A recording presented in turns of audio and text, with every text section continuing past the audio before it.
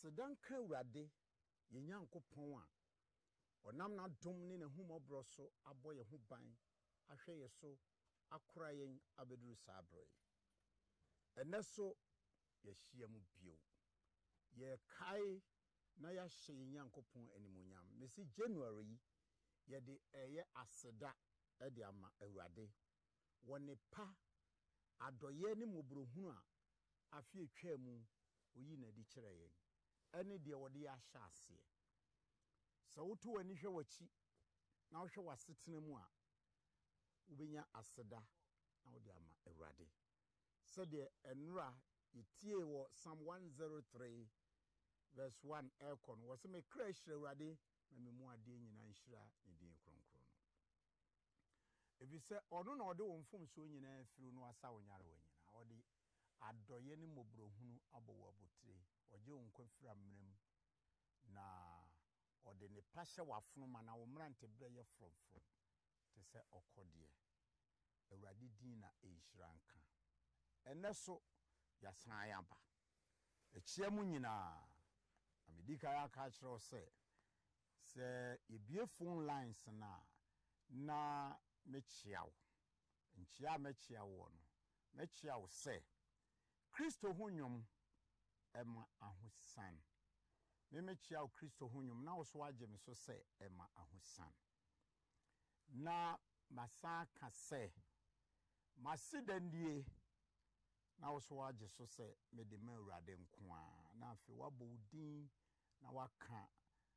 baabi a wo kasa free ene aseda wo de ma Awurade no kwasem nie so comes okay Psalm 92 verse 5 and 6 o si Awurade nnwuma e ka ne ho asem di ne ho adanse ba onyansani enko na enim obi a owo nyansa ono no tena ase na ohwe abode na ohwe onyankopon nnwuma na osisi kwan ya mframa bo kwan ya ewia fa so bo kwan ya ade fa so echi ene kwan ya ade fa so sa onipa bre na ne ipadua na ayemre na wakoda oda some hours na wasan geni ahoden foforo onyankopon nnwuma efe Awurade nnwuma efe. But it takes the wise to understand it. It takes the wise to know it. It takes the wise to diagnose it. So when nyansa unhu nyankopon nyuma. So one for when you to forma unhu ade Awurade oye. Obi o ho a say yemfa no enkoto emergency. Ne yemfa nsuo ensisi ne so emfa robbers enhihye ne hwenimu empeja ne nanhwe soro enti onhunu die Awurade ayama no se odaye osoreye okoye obaye onya bidiye enya nwunu bi asetena enya adua bi asetena na mfram nwunu bi efa no ho no onhu die Awurade ayama no onyankopon asem se monsom Awurade mu nyankopon no wahira moduane ne monsuo so Exodus chapter 23 verse 25 and 26 or say na monsom Awurade mu nyankopon na wahira waduane ne monsuo so na wayiyade afiri wo mu na wona dodo no mema na duru na yehunu de oye oboni ana opon wasase so na mesoma nkotokurodu adi wanim na mama mihuhu adi wanim na wapam hetifo yebusifo gigasifo kenafo no medom wapam wonyina okan kwa enu nti obi ho a ote ho na onyareye ote ho na onya abanamane ote ho ka mo no so break ote ho na hwe meka no a onhunu de Awurade ayama no Awurade abɔ ho ban wayiyi saa nneɛma no nyinaa afiri wo ho ene wanya asomdwe sɛ de Yesu ka kyerɛ asuafo no o se masomdwe nam de gyamo Awurade ama ho atɔ wa ma wanya asomdwe no onhu de wayɛ ama wo gisa wokɔ ka abɔ na wokɔ emergency ba na wahu sɛ Awurade ayɛ bibia ama gisa wo yare anaasɛ asɛm bi to na awurade twitwa gyew ansa na wahu sɛ awurade ayɛ bi ama wo wayi yare afiri wo mu wahyira waduane so wahyira wo nsuo so wama yadeɛ na ama wama amaneɛ na ama sɛ de Yesu kyerɛ ne suafoɔ mpaebɔ no ɔse yɛ na gya wo soro wodi ne ho nte wahene mmra na deɛ wopɛnyɛ wɔ asase so wokan kwa ma yɛn daada aduane ne na fa yɛn mfom so firi mfa yɛn nkɔ so hwem awurade abɔ ho ban a wamfo ankɔ so hwem no ɔnyɛ hwee ma wo awurade abɔ ho ban a asɛm biara mane biara owuo biara ne yare biara mɛbɔ wo a wokɔ ba ho dendenden no ɔnyɛ hwee ma wo ya kai na fa aseda ema awurade mo mai nye boni aye Deuteronomy no se wudidi me a kai awurade onyankopɔn wo asase pa ɔde ama wo no so na ma wura mfiri wo ho na nkase wa wunyansa ne utumi ene wa hoɔden ne onimdeɛ ena wode nya ade wanya no ena wode aduru ba bia waduro no ena wode esresre ho ayɛ fem krɔfo kamfo wa wani agye a wonsa aka de waka no wɔse ɛyɛ akai na me na me mamu tumi a wudi nya mo ho Paul se ɛdeɛ na yɛ wa enyenya ne enyaye ye wo bia na ye ba ye wo ya to asase so ya mfa amba ye ne de bae ye benya no wa asase so na ade a wanya so obi na de ama wo ye nyaye de a ene na ho ana de maaye wo se wato apete Korinto fo ngoma no se wato apete o de ama ahiafo eno nti wo hodenfo yi onyansane yi odimdifo yi wo kwan asi wo yi Bible say ma wo yire mfiri awurade wo nyankopɔn wo aduane wodidi men a nipa bebre didi men a omu ni nkaye omu didi men a na omu yire firi bibia wonya bia diame no nko ade waya ade no ano no but ho na Bible etwe wagye asi so se wodidi men a eya kai awurade wo nyankopɔn de ode aduane no ma wodi ye de o ma wonya bi di ye no de o ma wonya ba bi di utiri to ye no de o ma wo mframa home ye no de o de ukode wo bae de o ma wo ahoden hwe so nipa uduru ba bi a ye tete aduane hye wano uduru ba bi a wo pese obie wano kasa na wontumi nkasa uduru ba bi a wo pese wo pagya wo nsa faade na wontumi mfaade a ɛhɔ na hu se awurade enkwa na ode ama wo no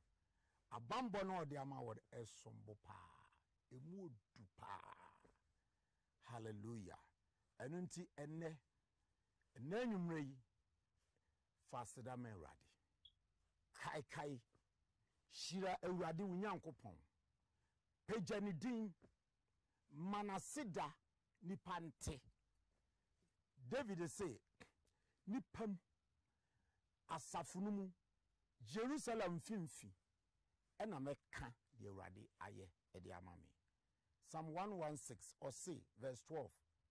or say then bede beshe awurade anamu woni waya mami mama enkwaji kuwanso na mabo ewadi nidi Missy mama enkwaji kuwanso na mabo ewadi nidi Missy diena bidi beshe radianamu woni waya mami anuti mama inkwajiku waniso na babo ewuradi nidi mama inkwajiku waniso na mabo ewuradi nidi David beye onipa bi a owon kaye papa o kai baby a na ofri ene de awurade aye ama no ne pa bi a wa pagya no de na akwa akoduro enu nti ono ne ohene a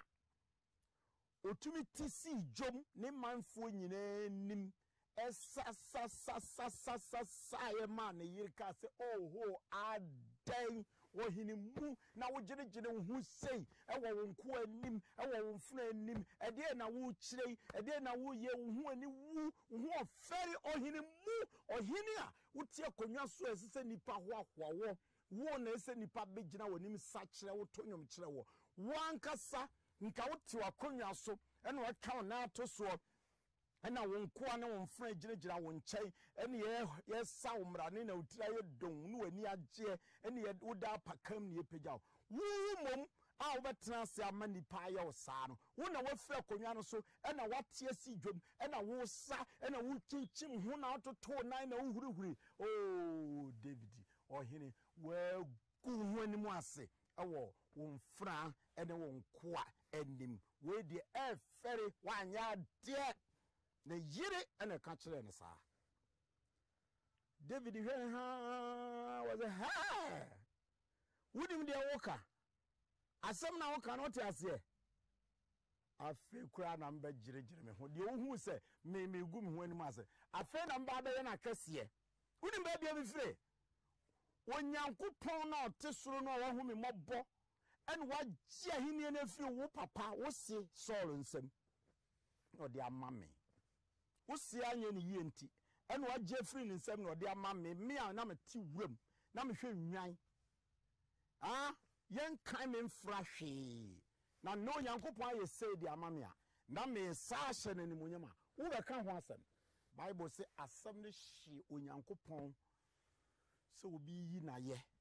waye ade ama obi na obi da na se na obi tenche na ye ne ya enti maame no ono nko ani nipa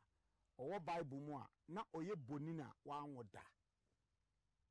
sasem ninti emu obi nka waye ye nhyewate emu obi nka waseda nhyewate